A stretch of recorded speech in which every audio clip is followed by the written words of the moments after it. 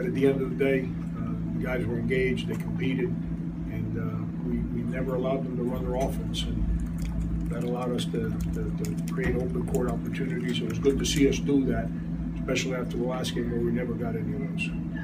Frank, they had 17 turnovers. Just how liberating is it to watch a team just kind of consistently throw the ball away and not be able to get into a rhythm, and you guys feasting on the points?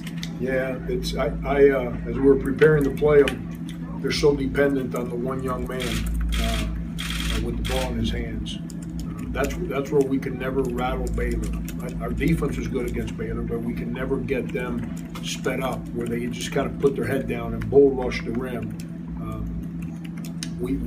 Cornell kind of did that early, and our guys got out of the way. That was part of our game plan going in is they fight pressure by driving the ball to the rim, so we have to stand in there and protect the rim. And as the game went on, we took some charges, and now they didn't come at the rim as aggressively, which allowed our pressure to be even more productive out there. Right, it was 9-9. At one point, maybe 5 minutes later, you're up by 11. Is there anything you can kind of stick to that you thought really changed the game during the early part of the game? Yeah, I think Stroman came in off the bench. Dwayne hounded their guard pretty good to start the game, and he couldn't make any entry passes, so it's a lot of stress on him.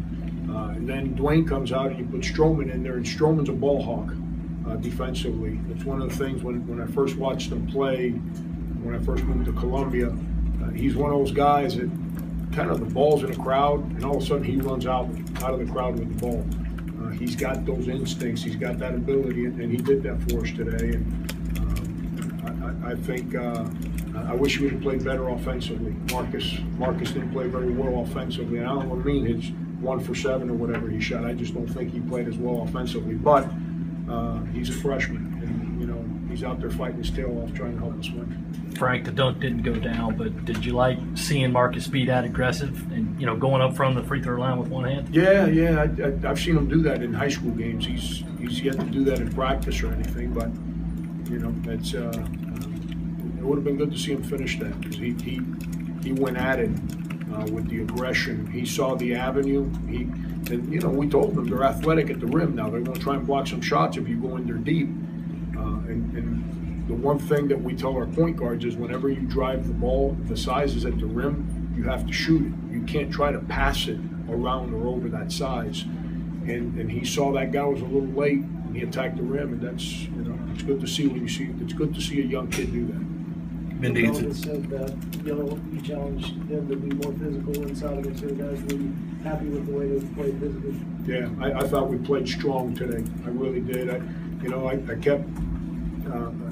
kept trying to get. The reason I say we didn't play very good offensively was, we knew going in they're going to play everyone in the paint on the backside. So we had to have patience, and our bigs had to play strong and hold their position and not get pushed backwards under the rim. And I didn't think we did a good job of that early in the game. But as the game progressed, we started to play with more patience, and our bigs started doing a better job of lifting their post defenders, which got us some opportunities on the inside. It was good to see us scoring balls at the paint, something we didn't do against Baylor the other day, and that needs to be a big part of our team. Minda had a double-double for you, and just talk about his play tonight. Yeah, I've been real hard on him lately, because he's been through the ropes with us, and he's grown with our program, and he hasn't rebounded. One of the things he does is he pursues that ball, and he hasn't been pursuing the ball with that same aggression. He did that tonight. I think at North Florida he had 11 rebounds or something like that also, but he never pursued it in practice going into the Baylor game. Obviously he didn't pursue it in the Baylor game. The one thing you know about him now is when the day's over, that young man gave you everything his body can give, and that's why I always play him. You challenge him, he doesn't roll his eyes, he doesn't stick out his lower lip. He embraces the challenge, and he goes out there and he tries to do a little bit more. Frank, Charlotte tomorrow night. They did play double OT tonight. What kind of challenge is that? I hope they're real tired. They're good. I'm gonna say I'm not real good with stuff. But my brain kind of thinks of things sometimes. Correct me if I'm wrong, but they won Puerto Rico last year. Yeah. Is that correct? And with Great Alaska. Great Alaska, pretty much the same group of guys. and they're good. They're athletic, they're big, they're good with the ball. We got our work cut out for them, and that's why we're here. We want to play these kind of games. These are the kind of games that we have to step up. You know, we went nose to nose with Baylor the other day, but didn't get it done. You know, and I told the guys, I've been on edge for 2 days. I don't like losing, and I don't enjoy losing. I don't enjoy guys that accept losing. We've been patient as we try to grow our program. And those days are behind us now. When we don't play well, you know, playing hard is not playing well. That's just part of the recipe. You got to play hard. You got to play intelligent. You got to play through your disciplines. All that's part of playing well. Against Baylor, we played hard, but we didn't play well. That whenever we play that way, and we got guys that have been through it, I get on edge. I get on edge because that's my job. I can't accept that from our guys.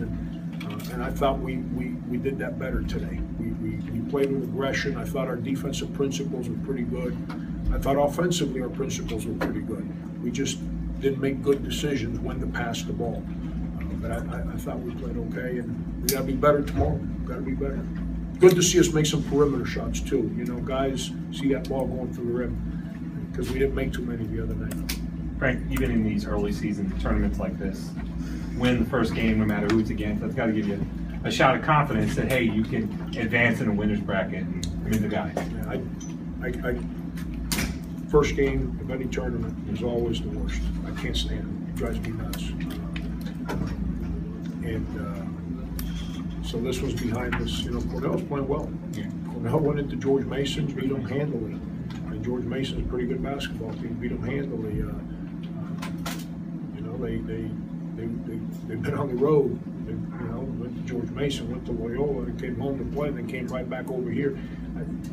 The coach would have to answer that. I thought they got a little tired in the game today, which their schedule here, early part, I can understand why.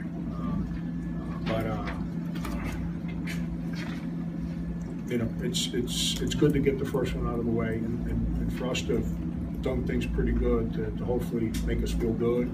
And then, you know, we were in the same situation last year in Hawaii, and in the semifinals we just didn't play well and got outplayed, and just didn't have a chance to play for that trophy. And you know, I talk about that a lot with the players. Is anytime you're in a tournament setting, you're playing for a championship. You know, that's important that you put yourself in a place where you can compete for that championship. And we took one step today, and we got another one tomorrow. Thanks, everyone. Thanks.